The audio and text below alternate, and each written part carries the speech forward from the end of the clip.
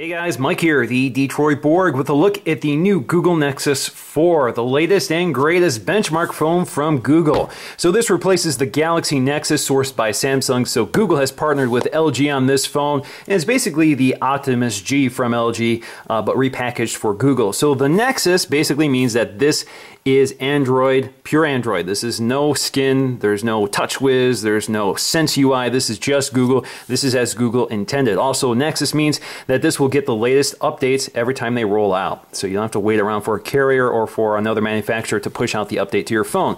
So this is launching with Android 4.2, which is still Jelly Bean, but has added some additional features, which we'll cover in this video.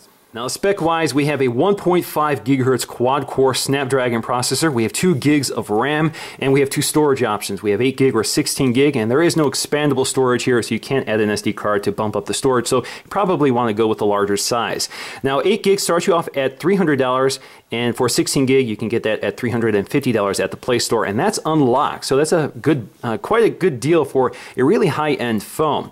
Now, this does not have LTE 4G, so you're going to have to make do with HSPA Plus on GSM networks. In the United States, that means AT&T or T-Mobile. On the back, we see some of its major features highlighted, including the fact that this is totally wireless, so we do have NFC technology as well as wireless charging. So let's go ahead and crack this open and take a look around. So we have this little sleeve to pull up, and we have the box within a box, and we're going to have to cut some seals here to get inside. All right, so we cut those seals, I'm going to drop it, and there is our very black Nexus 4. So let's take a look around. All right, so let's just lift this out, and you can see the Nexus 4 there with that very sparkly back panel. We're going to take a look at that in just a minute while we take a look at the package contents. We have that little tray here. Inside we have our literature. So let's take a look to see what we get inside that packet. All right, so we have our quick start guide, which tells us a little bit about the phone in 2 different languages, English or Spanish, and we have our safety and warranty information. We also have our USB charging cable, which is a micro USB.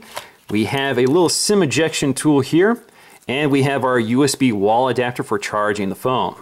Now with the plastic removed, you can see we have that LG branding. All right, getting back to the phone, you can see it's covered in plastic, so let's go ahead and peel this off. You can see that the plastic actually indicates the functions of the buttons. So let's go ahead and peel this off. All right, on the back, we got one more piece. And there we go. All right, with everything booted up, we can go ahead and take a look around the device. So here we have that 4.7-inch IPS Plus display. This is LCD, replacing that AMOLED display from the Galaxy Nexus. So this gives us a much higher screen resolution of 1280 by 768, which is good for 320 ppi. This is right up there with the iPhone's resolution, but over a larger screen. Now, because this is a Nexus device, we do have on-screen Android controls rather than capacitive touch buttons on the bezel like a lot of manufacturers tend to do. Actually, down here is a notification light, which most Nexus devices also have, which lets you know if there's something going on in the background, whether you have a Facebook update or email or that sort of thing. Now, up top, we'll find our earpiece, which is at the very edge of the glass, which I think looks pretty sharp. You can also see we have a 1.3 megapixel front-facing camera, which is good for 720p video. And if you look really closely on the left, you'll see some light sensors, ambient light sensors, and proximity sensors. Now, if you look at the edge of the glass, we have this chrome bezel, and the glass actually sort of curves to meet it. So it kind of has a nice feeling to it when you roll your finger across the edge of it. It feels very smooth and seamless. Almost feels like the glass is wrapping the edge of the phone. On the left side, we have our volume rocker as well as a SIM tray here, and you can see a little port here for ejecting the SIM. Toward the bottom, we have our micro USB port for charging. We have a microphone as well as these 2 screws to open up the device. On the top, we have a headphone jack as well as another microphone.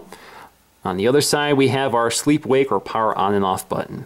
Now also on the back, you'll find that stippled pattern. So there's kind of an etched pattern underneath the glass which picks up light and reflects it. It almost looks like it's another screen, like it's active. So I think it's actually a very nice effect, very nice detail. On the back, you can see we have an 8 megapixel autofocusing camera, which is backside illuminated, very similar to the iPhones. This also supports face detection, autofocusing, auto exposure, and all those traditional things we're used to with phone cameras. We also have an LED flash right below that. We have our Nexus branding. Toward the bottom, we have our LG branding as well as a little speaker right here. Now, Android 4.2 makes some of the biggest changes on the lock screen. So on the lock screen, you can now swipe to the left to launch the camera app. And there's some changes to the camera app which we'll explore a bit later. You can also add widgets here. So we have full screen widgets. If you swipe left, you can add one. You can see we have some selections here. So we're going to add my Gmail, and we're going to add my inbox here. Now there's a little bug here. In order for it to resize to the full screen, you have to close it and lock it and wake it up again. So if you swipe, you can see we now have our full screen email widget here, which I can read. And you can add another widget. You can keep adding widgets here. So let's go to calendar. Again, lock it, wake it back up, and it should be in its right place. There we go. You can also remove them just by tapping and holding them and taking them up to remove. Again, very similar to the home screen. You also have a clock here, which gives you some controls like your alarm settings here, so you can set your alarms. You can also select a timer here, another timer, and so you get some quick controls from the lock screen. And of course, you can still launch Google Now from the lock screen, so you get a little circle here and just swipe up, takes you right to Google Now. Now 4.2 also adds this quick settings control up here, so it gives you access to things like your brightness control settings, your battery indicator, Bluetooth on and off, airplane mode, also your network settings. So for example, if we tap brightness here, we can control our brightness on screen right here, or we can set it to auto. Now as for the stock interface here, you can see that they've given us some widgets here. So we have the My Library, which will aggregate your Google library. That includes things like your books, music, movies, etc. So it all appears in this app, and you can tap on any one of them to jump right to it. We have a clock here. We have a folder full of Google apps. So plenty of apps here. So play magazines, play books, play movies, play music, YouTube, Google Talk, calendaring. We also have our contacts, Play Store, maps, etc. We have our Play Store right on the home screen. We also have this recommended app or recommended widget here for recommending content from the Play Store, and you have room to grow. And of course, you can tap on the app drawer to get to more apps such as Google Wallets, Movie Studio, navigation, and etc. Now the camera app has some major changes here. So for example, if we tap and focus, you can see we get a little animation here, which indicates the fact that the camera is focusing. So you'll see green for focus, red for not focused yet. You can also tap and hold to get to your settings. So instead of pressing the settings button here, you can quickly access them. So you can switch your camera, you can switch on HDR, you can change your flash settings. So you can scroll to flash auto or flash on. You can also go to your exposure compensation here, so you can change your exposure. You can also go to settings here, so that'll launch your settings, and you can select scene mode to auto, store location, picture size, 8 megapixels, and if you tap on any one of them, you can go ahead and change them as you want. You can also activate that just by tapping the right corner here, and that'll bring up the same controller. Now, one of the biggest new features with Android 4.2 is sphere mode. So in addition to panorama, video, and still mode, you now have sphere mode, which uses the gyroscope and accelerometer and those other sensors in the phone to allow you to take a full 360-degree photo of wherever you are. So basically, you take a bunch of still photos and it kind of coaches you along. So all you have to do is position the camera along those blue dots, and it will automatically take the photo for you. And as you do so, it knits them together. And you can also hit this back button to undo it. You can see the back button in the upper left or upper right corner. And that will undo the picture, and you can take another one.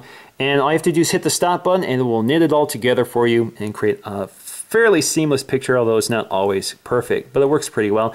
And you can go ahead and take a look around the photo in the photo gallery. Now the Nexus 4 is actually pretty similar in footprint to the Galaxy Nexus, but we do have a larger screen size. Obviously it's bigger than the iPhone 5, not as big as the GS3. The GS3 has that 4.8-inch screen, and of course we have the Note 2, which is an insanely large phone. But you do, of course, get the same updates on the Nexus that you do on the Nexus 4. We just have less powerful hardware and certainly not that awesome 8 megapixel camera. So in conclusion, I'm definitely impressed with the Galaxy Nexus 4 so far. I really like the design. I love the feel of the glass back panel with this textured plastic along the side. Feels very nice to handle.